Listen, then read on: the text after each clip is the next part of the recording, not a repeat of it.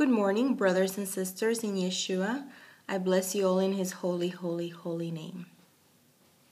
Very quickly, because I got to go to work, I had a dream last night that I was in Puerto Rico at my grandmother's house in the town of Vega Baja. And I don't know why I was there, because my grandmother passed away like 9 or 10 years ago. But anyways, I was there. And the president, Barack Obama, was there. And he was just like, like a normal person, just there. I don't know what he was doing there and me over there. But anyway, I dreamt that I confronted him and I was looking at him and I said, "I know who you are."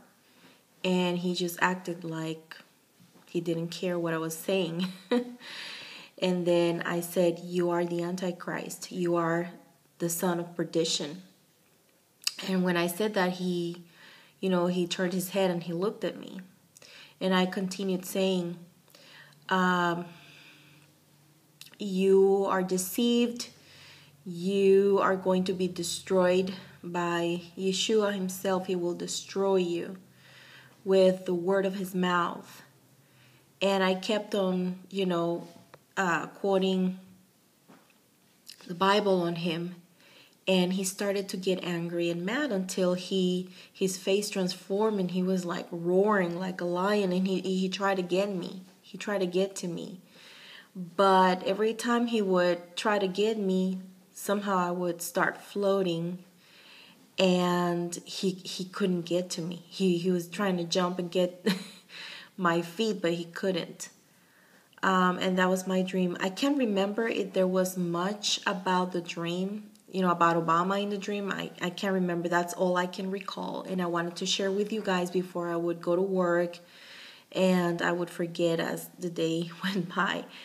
That's a very kind of interesting dream, because I've heard people saying, like with kind of proof from the scriptures, that Barack Obama is the Antichrist, saying that his name in Aramaic or Hebrew means lightning or cast out of heaven.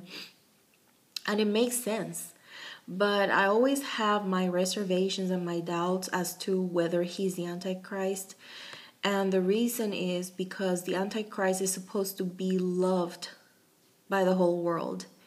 And yes, a lot of people like Barack Obama and support him and defend him. But there's also many people that don't like him. So for him to be the Antichrist, the Antichrist is supposed to be a charming man, a man liked by many. So, he can deceive the whole world into believing in him, putting their trust in him,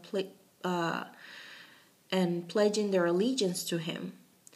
So I don't know if he is, if he's not. If he is, well, maybe then something has to happen for the whole world to believe in him and like him, because not everybody likes him. And to tell you the truth, I really don't care if he's the Antichrist or who is the Antichrist. Hopefully by then, when the Antichrist comes to power and takes over the world, believers in Yeshua are not going to be here. We're not going to be here. So anyway, I just wanted to share that with you guys. I hope you have a wonderful day. And let's just keep praying for one another. I love you all. Bye.